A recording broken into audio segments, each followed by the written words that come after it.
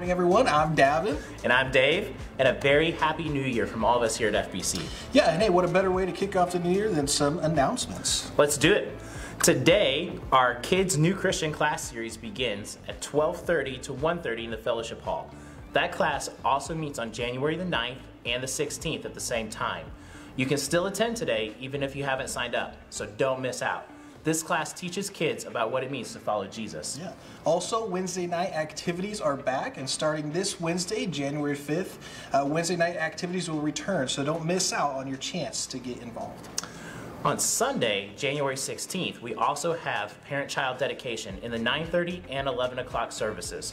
You can register on our website, fbcbolivar.org. Yeah, also on January 16th, we'll be hosting another Discover First class. So you can sign up on our website to attend and learn more about FBC. Yeah, we would love for you to get plugged in.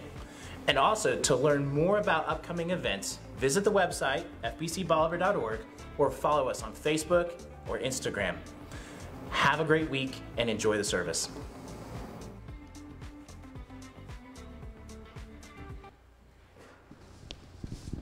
Good morning. Welcome to First Baptist Bolivar. We're glad you're here today. We want to welcome those who are with us online or listening by radio as well. If this is one of your first times worshiping with us, we'd ask you to text the word guest to the number on the screen, 417-282-8322, so we can help get connected with you.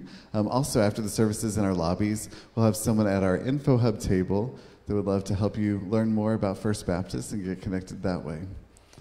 Let's begin this morning with a reading from God's Word, Lamentations, chapter 3, verses 19 through 25. I remember my affliction and my wandering, the bitterness and the gall. I well remember them, and my soul is downcast within me. Yet this I call to mind, and therefore I have hope. Because of the Lord's great love, we are not consumed, for his compassions never fail. They are new every morning. Great is your faithfulness. I say to myself, the Lord is my portion. Therefore, I will wait for him.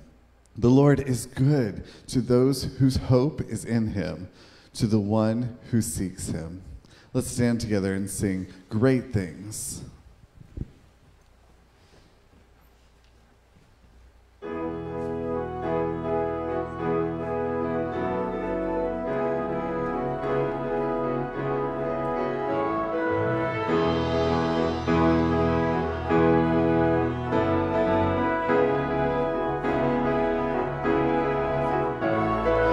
Come, let us worship our King. Come, let us bow at his feet. He has done great things. See what his Savior has done. See how his love overcomes. He has done great things. He has done great things.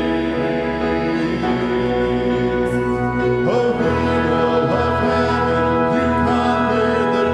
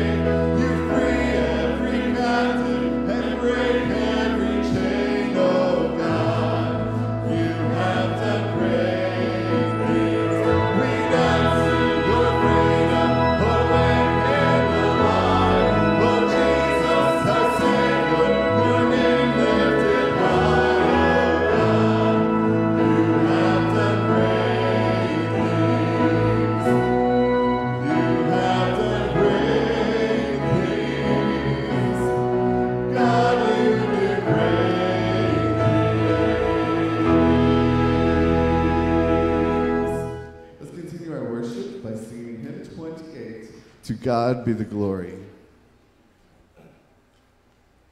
To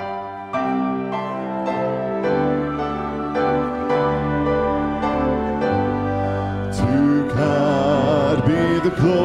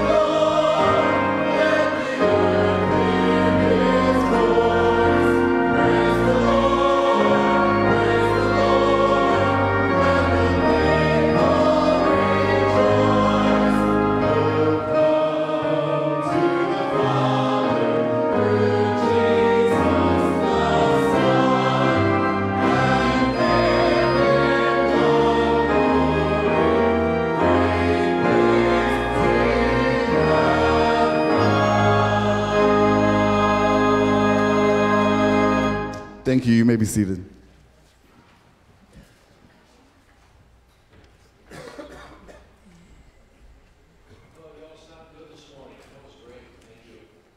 We're going to go to the Lord in prayer and just have a moment where we quiet our hearts and thank God for who He is, what He's done, the great things that He's done. We're going to ask Him to help us in different ways and just go to the Lord in prayer. Let's go ahead and do that. Let's bow our heads, close our eyes. We have a lot to be thankful for. I know everyone talks about what a tough year 2021 has been, but there is very, very much in all of our lives that we can thank the Lord for. He's a great God who gives us lots of blessings.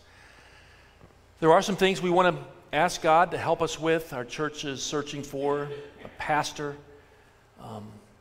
Tomorrow is an important day for many of us. We've kind of been in the vacation mode, and tomorrow, January 3rd, we kind of get back into our normal routines and rhythms, and we can ask the Lord to help us be a good witness at work, a good ambassador for Him.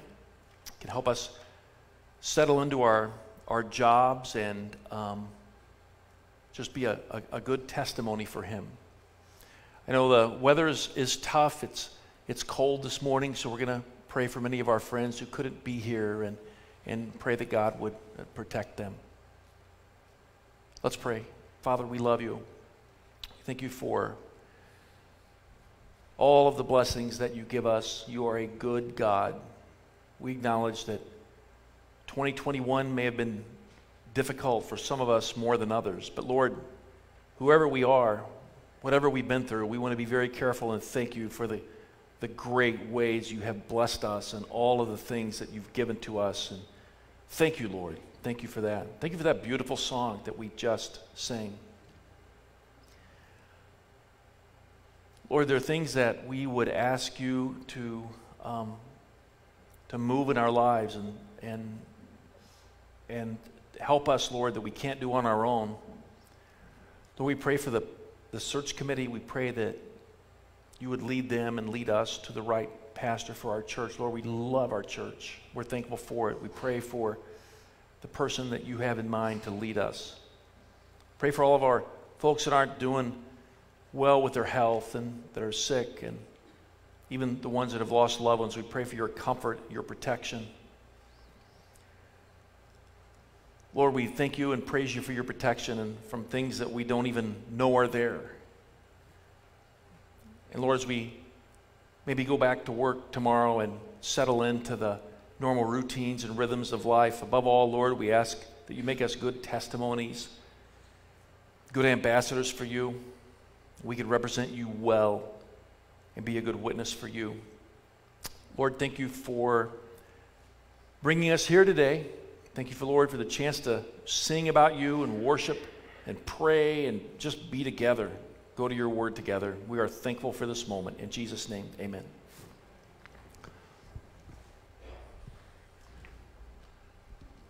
Let's continue our worship by singing hymn 96, Great is Thy Faithfulness.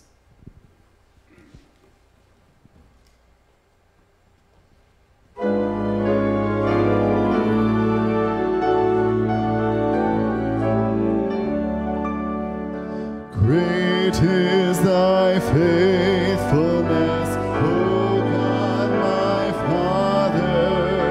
There is no shadow of turning with thee. Thou changest not, thy compassions they fail not. As thou hast been the forever.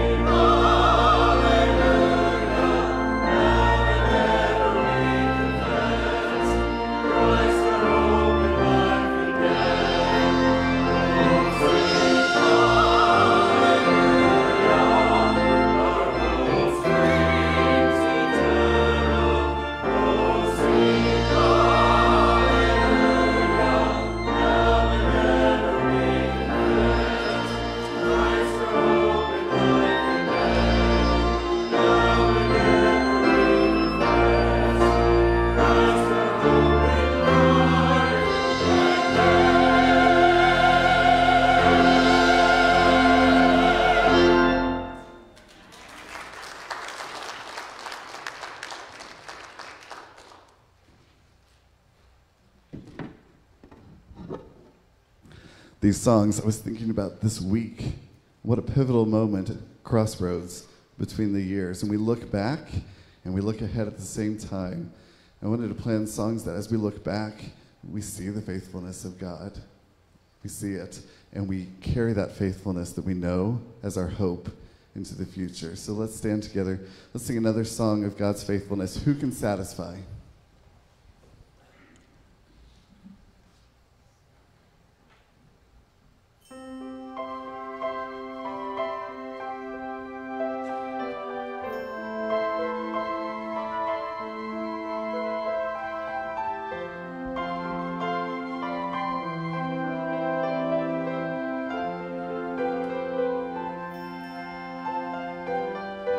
Who can satisfy?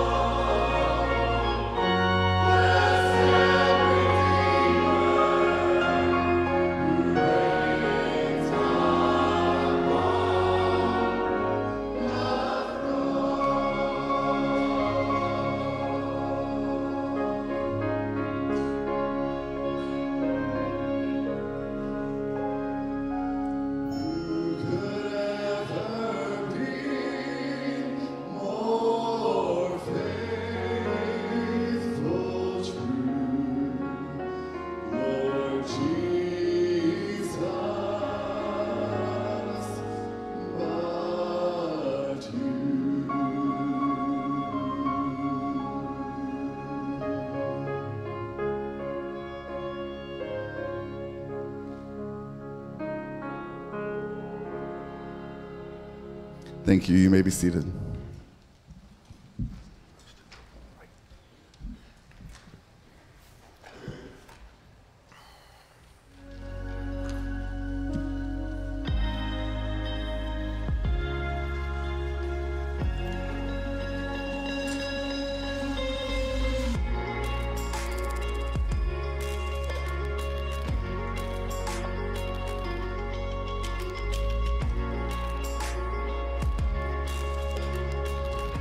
Thank you for being here this morning. I know it's cold, and we appreciate your being here.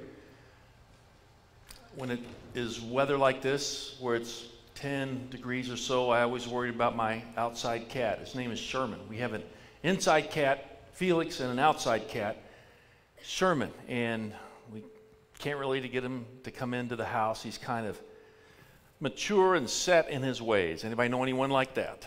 Mature and set in his ways. And we try everything, and about all he'll let us do is when he's by the door and he maybe scratches on the door or meows, Rhonda will get the blankets, warm them up in the dryer, and take him out, and he'll hop up in the chair. And Rhonda told me that he made it through the night, so that's a win, and we're glad to have Sherman for another day at least. Sometimes I think that's too much for Rhonda to do that, but I think, someday I may be out there scratching and clawing, and I'll be happy that she does that, right? I'll be happy I have a wife with that kind of heart, and I mean that. Today we're going to look at two stories in the Bible, and we are going to look at one in Exodus 14. You probably know this story pretty well. And then we're going to look at one in Joshua chapter 3. And you may not have read this one that much as you have Exodus 14. And I think that they are alike in a lot of ways. And I think that they are different in a couple of ways. And that those differences can show us something really important about our lives. At least that's how I see them. I think they're alike enough to go together, but I think they're different enough to show us a couple of important things this morning. I believe these stories can show us that God grows our faith differently in different situations. That's today's takeaway. God grows my faith in different ways through different situations. Everything we go through, all of our experiences in life can have the capacity to grow our faith. Even the ones that are routine, or you may think that they're not as important or not very challenging or a normal circumstance, those have the capacity to grow our faith. But then we have situations in life or seasons in life that are harder, that are a little more challenging. And what I want to do today is show how those situations, even though they're hard, even though we may not want to go down that road again, they have the capacity to really increase our faith and our dependence on God and the way we look at Him and what He said. So let's talk about Exodus for just a minute. There are a lot of famous stories in Exodus. You have the baby Moses in that basket, kind of starts there a little bit, and that's a great story. You have the burning bush as Moses is older and God begins to work on him to lead the children out of bondage. Then you have all the plagues, that happen as Pharaoh just refuses to let the people go. Then we hit Exodus 14, where we're going to read from today, and that's the point where Pharaoh regrets his decision to let the people go, and he wants them back, and he sends the army after them. Now that is that's a pivotal time in Israel, because the army chases them right up against the Red Sea, and they feel trapped. In fact, we can just say they are trapped, right? Because unless God does a miracle, unless God moves, unless God opens up a path where there doesn't look like there's a path, they're in trouble. And maybe you think of your life where you've had situations like that. You feel trapped. You feel like you have things that are too hard for you on your own. You feel like there are maybe people chasing you. You feel like that. Or you feel like that there's something you just can't get through on your own, and unless God moves, unless he does something, you're in trouble. Maybe you feel like that right now. Well, that's where they are. That's where they are in Exodus 14. And let's read beginning in verse 21. And Moses stretched out his hand over the sea. And the Lord caused the sea to go back by a strong east wind all that night, and made the sea dry land, and the waters were divided. And the children of Israel went into the midst of the sea upon the dry ground, and the waters were a wall to them on their right hand and on their left. What a moment that was. What a thing. Can you picture it in your mind how that went down? I mean, you've seen the movie with Charlton Heston, right? You've seen that. Moses is up on that high place and he's looking at the sea, and I don't know if they can hear the army behind them. Maybe they can hear the horses or the clanging of the armor. They feel like they're chased, and they're looking at this big, impassable body of water. Moses is up there, he's their hero. He's leading them, and he stretches out his hand, and all of a sudden, God makes a way where there was no way. He gives them a way to get through and get away from their enemy that they didn't have before. So they do that. Moses stretches out his hand, God splits the sea, and down goes Israel to the water. And they come down. It says that God made the sea dry land, and it even says that the waters became a wall on each side, and this part, it says, is dry. What a moment that was. If you were in that group, that would change the way that you feel about God. You would change the way that you felt about God's protection and his love and his care and his word. It would change the way you felt about him. Your faith would grow. You would have the capacity, a situation like that, depending on how we handle it, has the capacity to grow our faith. What a moment to go through. We have moments like that in our lives. We have a problem, and God uses something or someone as a catalyst, and all of a sudden, we have a way out of that problem that we didn't see before. We felt trapped. We believe God, and he opens up a way. And that is a blessing because it grows our faith, and we can believe him for even more things in the future. There's another story in Joshua when God's people crossed a big body of water in Joshua 3. And it has things in common with that story in Exodus 14. Now, Joshua was a new leader for Israel. He had to come in right after Moses, and he had some pretty big shoes to fill. I mean, when you think of the giant, like the Mount Rushmore of the Old Testament, Moses is way up there.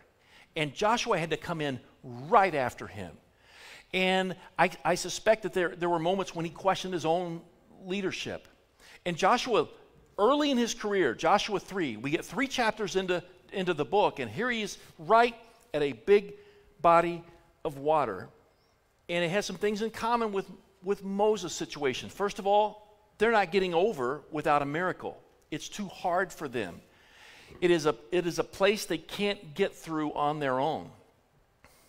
Another thing is that God told Joshua that one of the reasons that he would do this miracle, it would show the people that he was with Joshua like he was with Moses.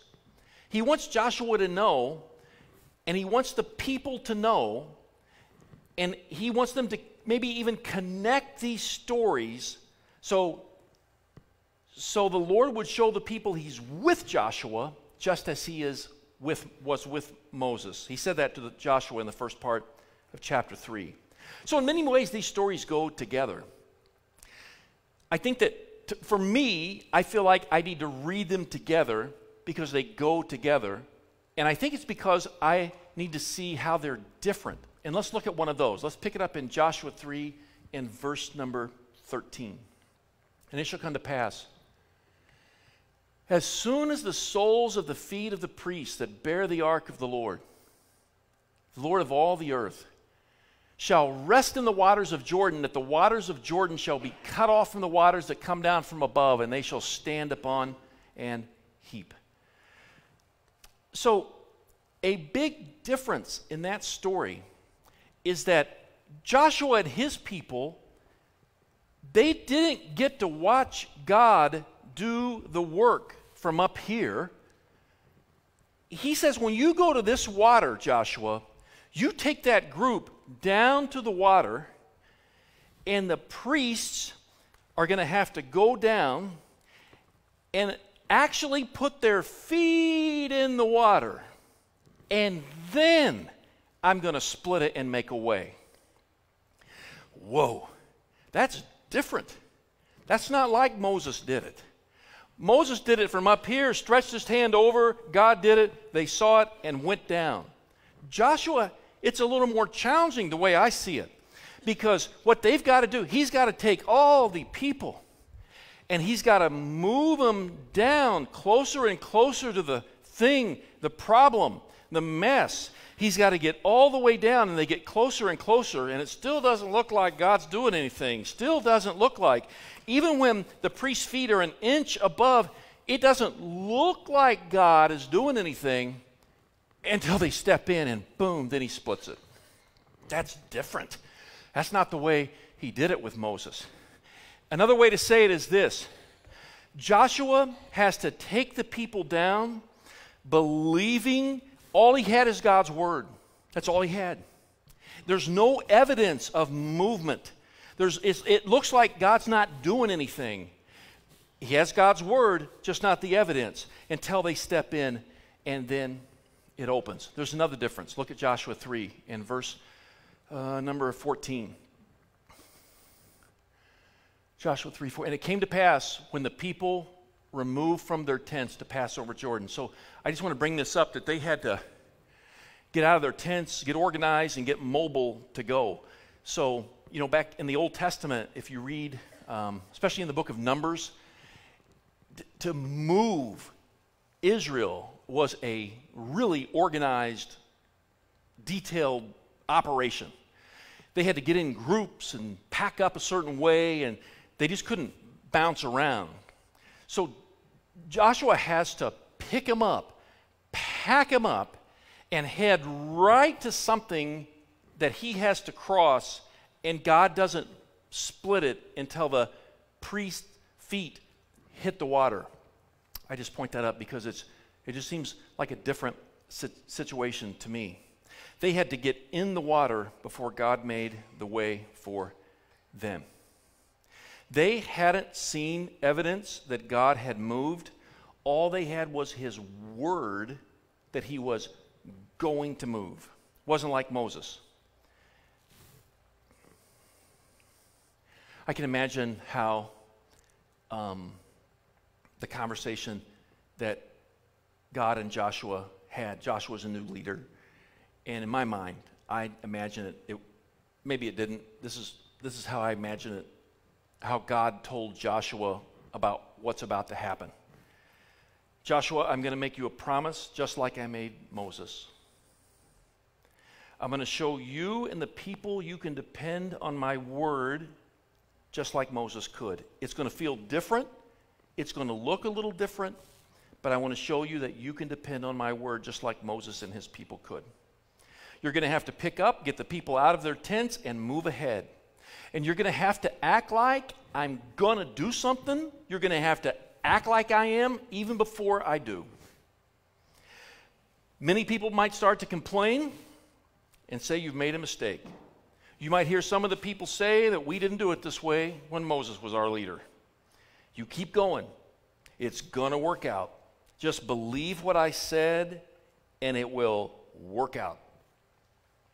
16. And as they, the priests, that bear the ark, were coming to Jordan, and the feet of the priests that bear the ark were dipped in the brim of the water, for Jordan overfloweth all his banks at the time of harvest, that the waters which come down from above stood and rose up in a heap very far from the city Adam, that is beside Zarethan, and those that came down toward the sea of the plain, even the salt sea failed and were cut off. And the people passed over right against Jordan. I know I said this about Exodus 14, but what a moment to live through.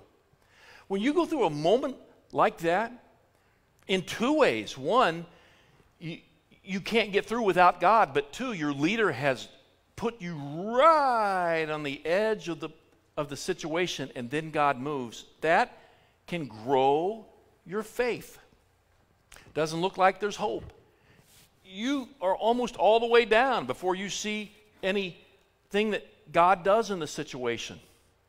But on the other side of that, you look back, and that really can grow your faith.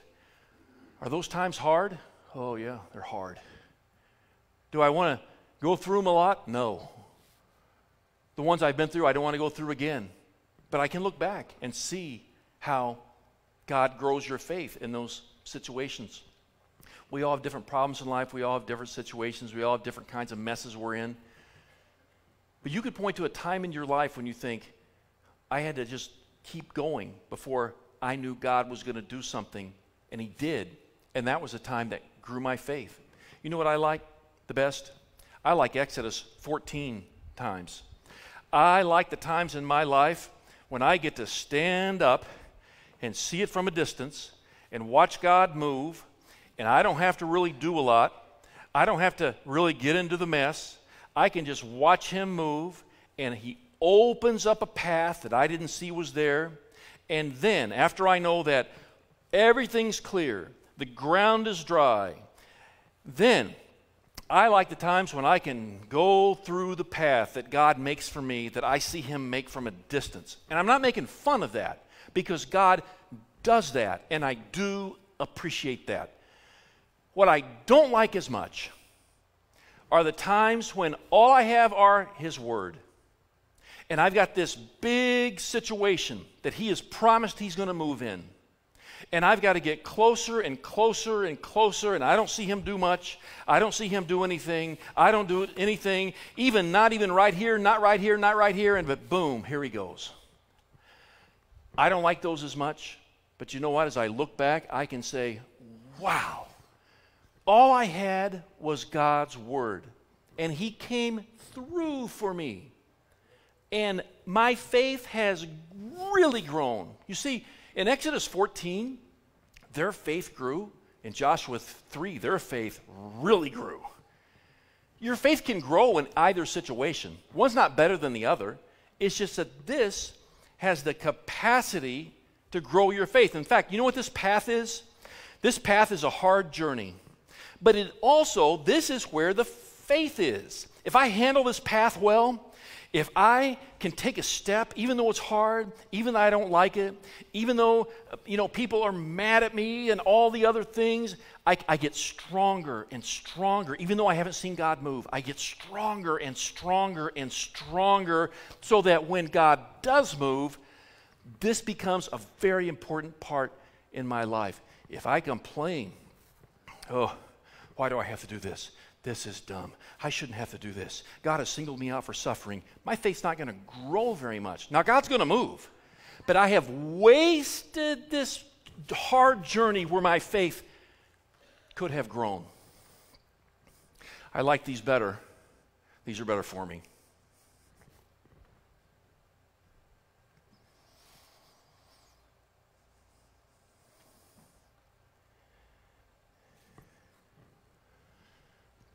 One time Jesus was doing some ministry with his disciples, and they were on the shore, and he said, "Follow me." He tells them, "Come with me, stay close to me, let's be together. And they do. They follow him. And you know where he takes them? He takes them on a boat. And they get into the worst storm of their life. A horrible storm. Now that is an amazing thing, because they did exactly what Jesus told them to do. They weren't doing anything wrong. They were in the right place. They were close to Jesus. They went exactly where he told them, and yet he leads them right into a storm. They have to wake him up and help us. Calm this down. We don't know what's going to. We need you to really be active here, Jesus. And he wakes up and he calms everything down. Now, one important takeaway from that is that Jesus has power over all of nature. Amen. He can stop storms. He can stop the wind and the rain and the hail and the lightning and thunder and the waves, and he can take the parts in life that give us motion sickness and calm those down. He has power over the storms in our life. But I think there's another takeaway for me in that book, and that is that if I'm in the middle of a storm in my life, it doesn't necessarily mean that I'm not close to Jesus. Doesn't mean that necessarily. Because if you think about them, they were right where they should have been. Right where Jesus verbally told them to be. Stay close to me. They were right there. Right in the place where he took them. And then all of a sudden, their circumstances were hard. But it didn't mean they weren't close to Jesus. It may not felt like they were safe, but really they were in the safest place in the universe. Now we can see that looking back at the story, but if I were there, I probably would have, I would have been frightened also. But knowing what we know now, they were in the safest possible place they could be, but may not have felt safe. Just because we are in the middle of something really hard and challenging and scary and a place maybe that we want to go again, I can do what Jesus says, and it has the capacity to grow my faith. Just because I'm there doesn't mean Jesus isn't with me. Doesn't mean I'm necessarily doing something wrong. Doesn't mean I'm in the wrong place. It may mean that I'm just along this hard path as God is growing my faith and getting to a place where I can see what he does even though he hasn't done it yet. All I have is his word. And I may be on this path where I'm stepping into hard situations on the way to where he will do a miracle. Father, we love you. Thank you for Jesus. Thank you for the way you move in our lives. Lord, you give us situations that grow our faith. Lord, sometimes those situations are hard. Help us keep pressing on and to be strong and brave. Help us be reading your word, hearing what you say. Lord, help us know that your word is enough. And sometimes the circumstances are scary and hard, but Lord, your word is enough. We believe you and your promises, and we thank you, Lord, for the chances we have in life to grow our faith. In Jesus' name, amen.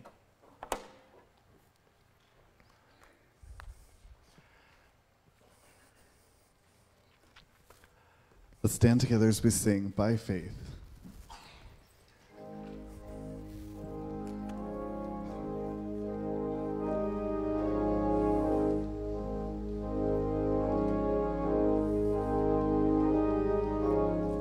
By faith we see the hand of God in the light of creation's grand design, in lives of those who prove his faithfulness, who walk by faith and not by sight. By faith our fathers roamed the earth with the power of his promise in their hearts, of a holy city built by God's own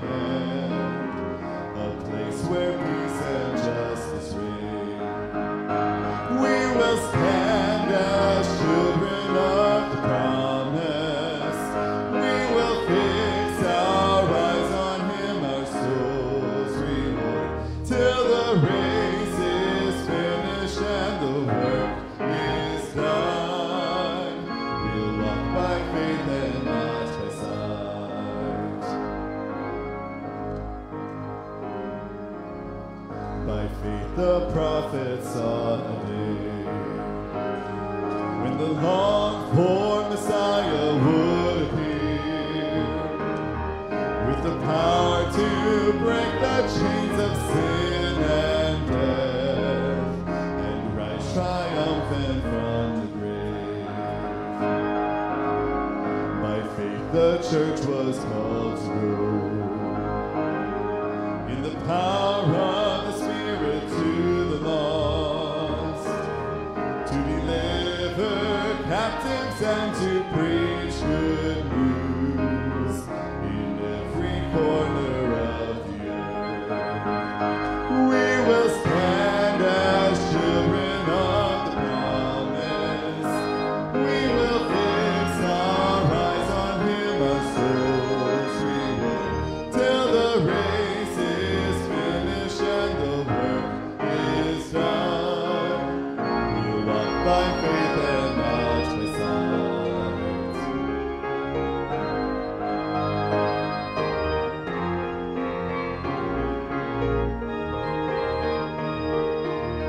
By faith this mountain shall be moved, and the power of the gospel shall prevail. For we know in Christ all things are possible, for all who call upon His name. We will stand as children of the promise. We will fix our eyes on Him, our souls reward, till the race is finished and the work is done. We'll walk by faith and not by sight. We will stand as children of the promise.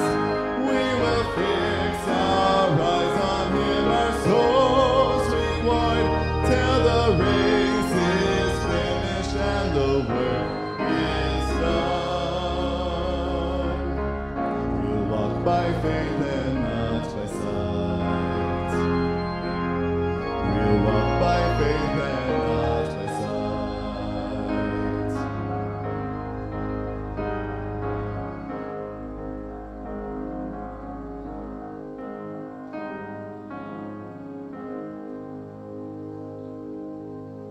Before we go, just a few things. We want to mention that if you would like to talk to a pastor, maybe about following Jesus or being baptized or joining First Baptist Bolivar, we would love to connect with you. If you could text the word CONNECT to the number on the screen, we'd appreciate that. Also, there are many ways to continue to worship through giving. You can give at the buckets that are at the worship center exits as you go today, or you may give any of our other ways online, through the mail, or in the church office. We just want to give you those opportunities. As we close today, instead of our traditional benediction, we're going to sing a benediction. All glory be to Christ. Let's sing together.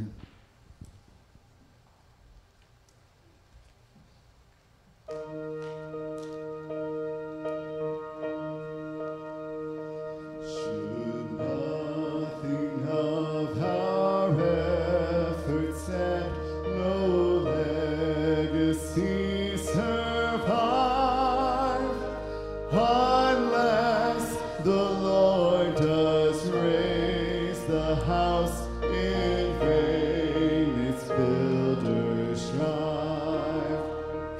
To you who boast tomorrow's gain, tell me, what is your life? A mist that vanishes at dawn.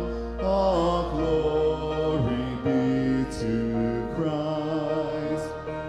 All glory be to Christ our King. All glory be to Christ. His rule and reign will ever sing. All glory be